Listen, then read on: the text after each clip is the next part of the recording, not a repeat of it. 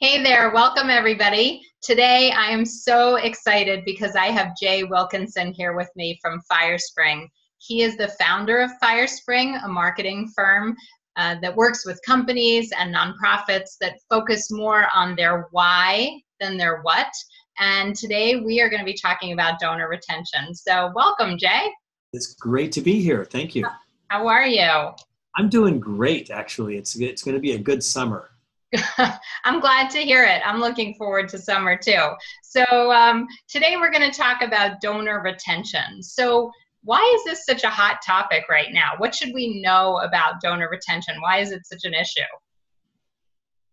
I think it's an issue because, just to be blunt, we in the nonprofit sector just don't do a good job with it. It's astounding to me that in the for-profit world, you think about your dry cleaner, any business that you frequent as a consumer in the for-profit world, and retention rates of those businesses are 95% and higher on a regular basis, nearly across all industries. And it doesn't matter, even in industries where people are frustrated with their cell phone provider or whatever, you have these retention rates that are really high. In the nonprofit world, those of us that are out trying to change the world and make impact on the world around us, we're having just these abysmal retention rates that make it really difficult to retain any kind of momentum year to year. And I see like these donors coming on the front of the treadmill, and we look over our shoulder and realize that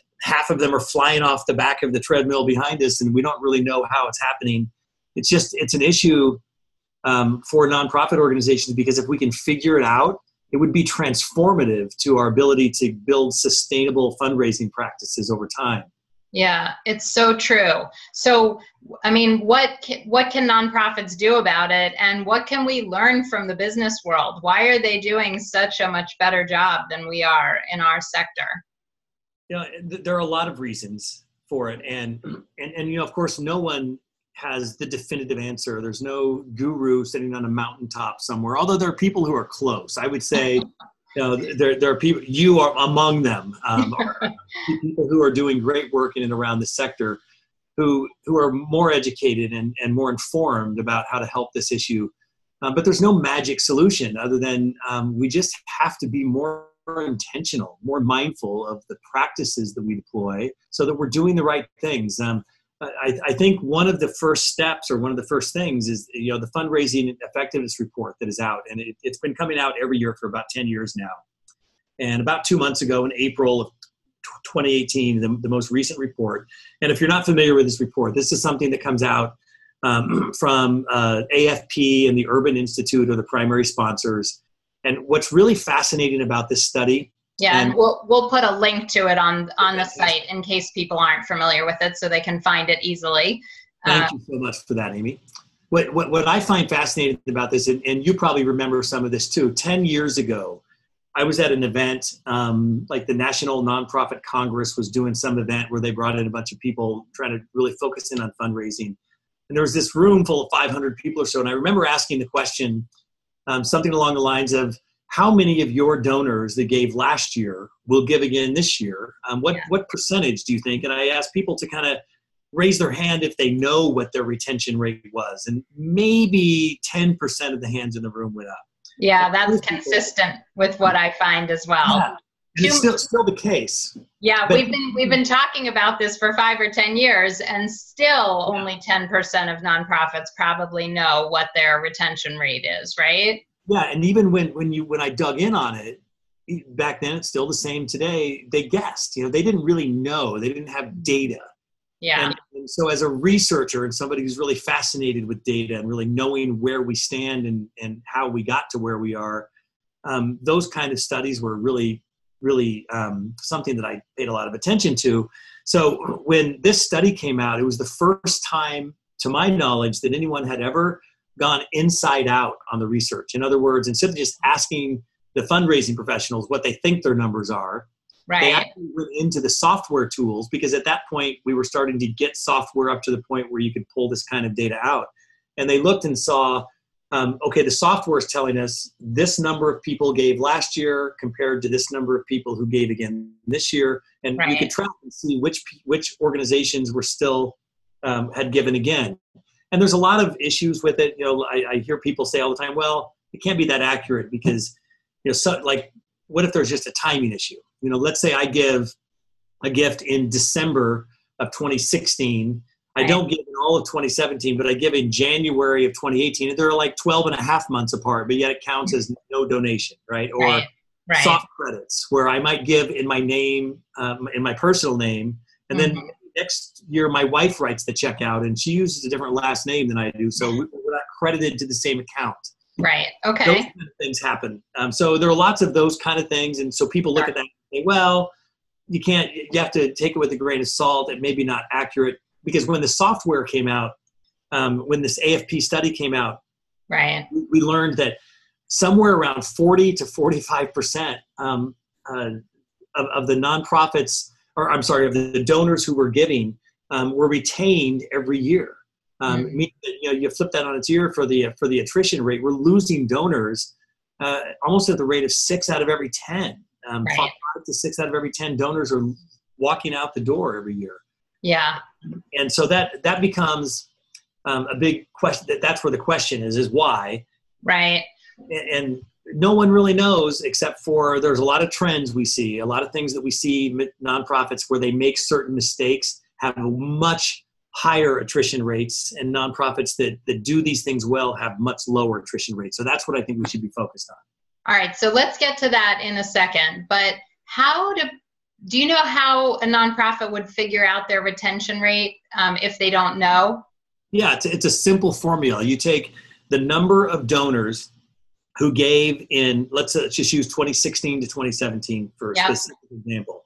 The number of donors who gave in both 2017 and 2016. In other words, a donor gave both years, divided by the number of those same donors where they gave in the previous year. So let's say there were 1,000 people who gave us money back in 2016, and 800 of them gave again in 2018. So it's a simple math where you take both years divided by the number of the gave in one. And so that example would be a 20% attrition rate, a 20% retention rate.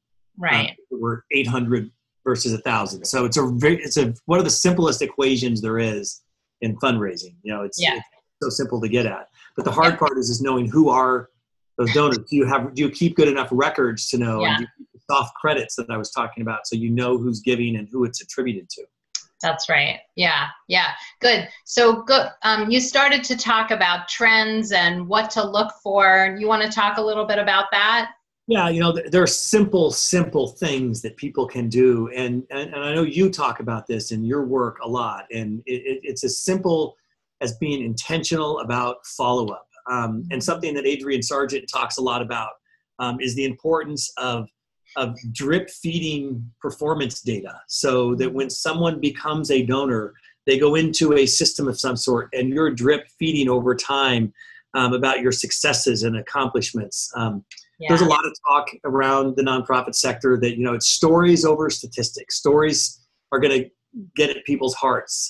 Feelings over facts, which I don't know that I agree with that, but I understand the sentiment behind it, because people connect with people. Yeah. And if there's people behind an organization, I'll give you an example.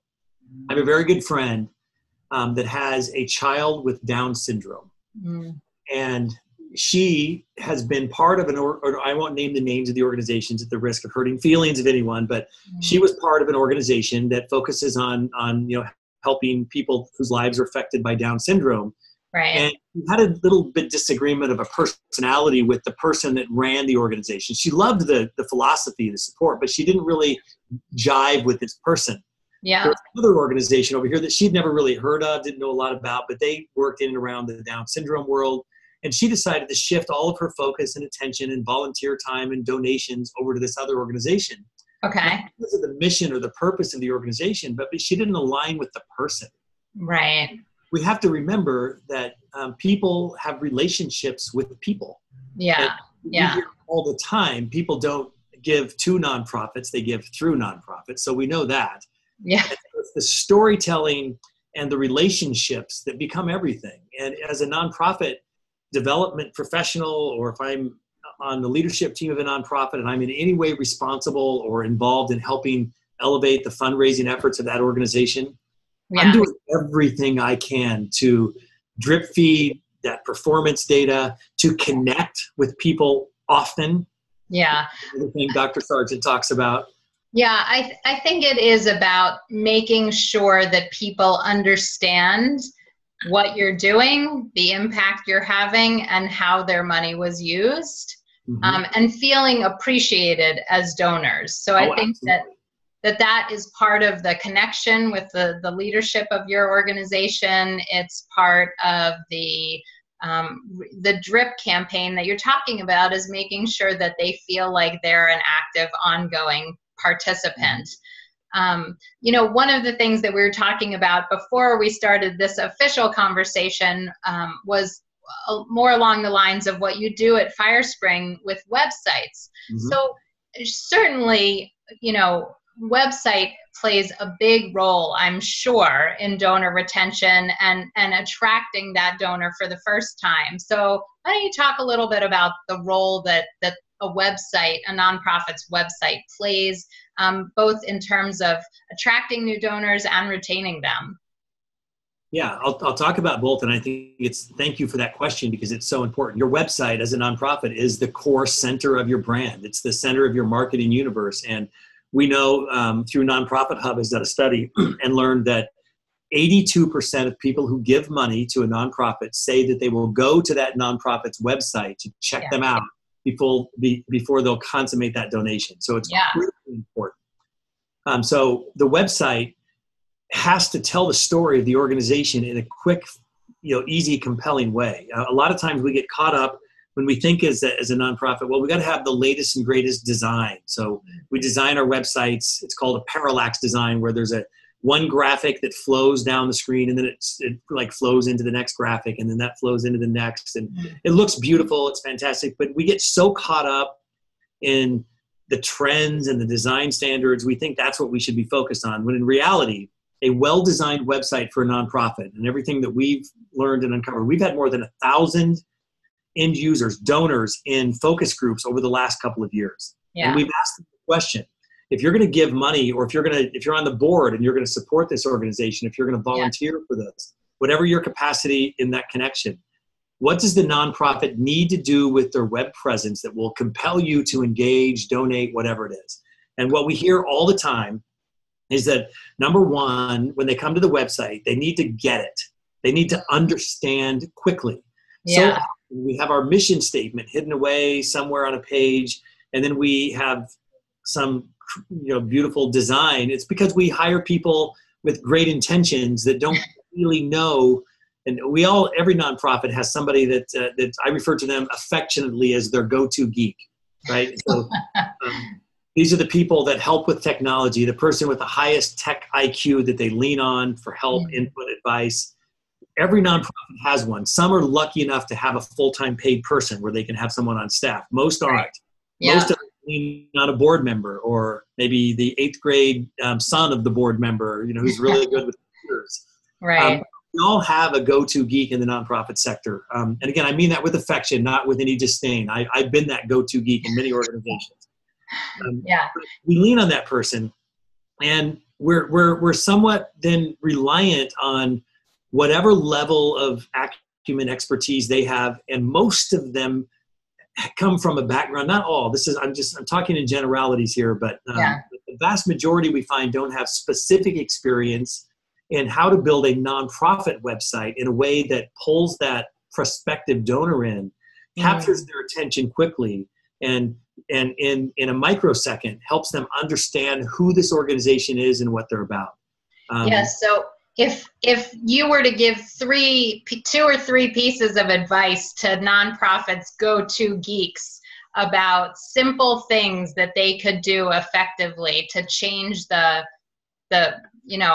immediate impression, right, when somebody lands on their homepage, or anywhere on their website, what are the 3 pieces of advice that you would give to somebody's local local geek. So what we've learned from our research and from the focus groups we've done is having a simple place when you land on the page, a photograph and a headline that tells the story of the organization, so that in an instant I get it. I know who they are and what they're about. Okay. Sometimes we have these rotating banners that like will fly in and out of websites, and they might be really cool photos, but there's no headline or statement that gives context to what this organization is about. So the number one thing, the moment someone lands on a website, it's very simple, actually. There should be a photograph and a headline that tells the story, that instantly gives me insight as to who this organization is and what they're about. Okay. Just stop long enough to think about, okay, what would that mean? It's not that difficult for most of us to come up with that. It's not an entire mission statement. That's too many words most of the time. Yeah. Not just a photograph with no words, because it can be interpreted so many different ways. Okay. Of an image and a headline with maybe a subheadline or a kind of a statement tells me the story of who this organization is. Good. That is by far the most important thing. All right, good. What's one more? So the other thing that we learned, and this is something that most nonprofits, and this is going to cascade to the part of the conversation where we're talking about donor retention. Okay. I'm going to share a trick on a website that we have seen. We've tracked thousands of nonprofit websites. So we have the fortunate circumstance of being like seen under the hood, so we know how people interact with websites. And I've never seen what I'm about to share with you. I've never seen it employed or put into practice when it hasn't had a double-digit or more increase in return visitors to the website in terms of repeat visitors, which has a major impact on retention of donors. Great. And we call it website vitality, and it's a simple formula. There are 3 parts to it. Part 1 is you have dated content on the front page of the website. So that means you have a headline with a date next to it. So my brain knows that, okay, this is the headline, this is a date, it's today's date or whatever. Part 2, the headlines and the dates that are listed on the website should never be more than 7 days apart to the next headline that lists. So in other words, you're posting something once a week, and you should show, the third part is show 3 occurrences. So because my brain, and this is really weird, but our brains work in such a way that if we see 3 headlines with 3 dates next to them on the front page of the website, I don't have to click on a blog to get to it. It's on the front page, but when I click on one, it's going to take me into the blog. We call it the vitality rating. Every single time we've employed that technology or put it into a website, we see the repeat visitors of that organization just skyrocket over the course of the next 6 months. Fascinating. Because it's like the Jedi mind trick. Your entire website is up to date. Yes. And so my brain now tells me that everything here is always evolving and changing, and it's such a simple tactic, and it's so basic, but yet it's profound in the impact that it makes. Yeah, I mean, those are so tangible, so practical, and so simple. I mean, honestly, to me, the root and heart of all fundraising is as simple as this. It's just a question of how to break it down and make it simple.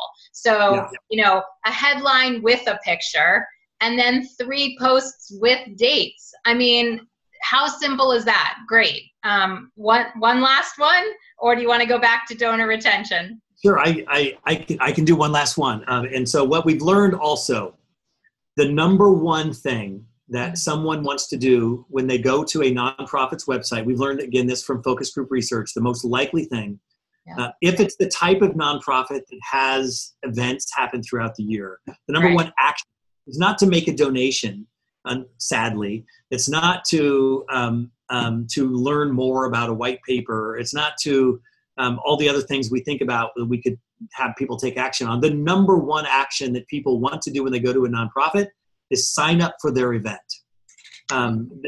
So we've learned that over the years that if it's a nonprofit that has events, not everyone does, but a lot of those that actively are doing fundraising do. They have more than one, typically, event throughout the year. Yeah. So make your event registration page remarkably simple and easy to use. And the biggest advice I can give you is do not build your event registration page with a PDF file that I have to download. This is what we see about 60% of the time on nonprofit websites. I go to the registration. It's a PDF file. I can print it out, fill it out manually, scan it on my scanner, send it back via email. That's online frustration. It's not online registration. And so it breaks hearts for people to hear that, because not so many nonprofits have done that. Right. But build your registration form in such a way that I can go to it, fill out the basic information, submit my payment, hit send, and I'm done. I shouldn't have to do all the manual stuff. Yeah. So to me, that's just being up to date with technology, honestly. Which of course we know so many nonprofits are not. But all right, good. Let's wrap it up with back to donor retention. Any final thoughts on donor retention? You know, my biggest thought on donor retention is we have to be intentional, and we have to be proactive. Those are the two words that resonate in my brain more than anything else when I think about what it takes to be the kind of organization that does a great job. Be intentional and be proactive. And so what that means to me is that I'm intentional about sending out thank you notes to everybody. I mean, I know we get tired. I know you and I probably get tired of saying this over and over, but we know that more than half of nonprofits don't send a thank you note when someone gives a donation. We know because of peer-to-peer fundraising tactics, where people are now raising money, like I'm going to walk in the walk for whatever. Will you sponsor me for $100? People oftentimes make a donation and don't even know that they're making a donation to XYZ organization. All they know is I'm supporting Amy. Yeah. And so that's becoming an issue. There are people that don't even know who they're donating to. So we have to connect with those donors. And the number one way to do that without question is to make sure that we're sending those thank you notes. And it just sounds so basic. Yeah. And again, we get tired of saying this, but more than half of nonprofits don't send thank you notes, and I'll never understand that. Yeah, you know, it's also so simple. I know, easier said than done, but to make a thank you call.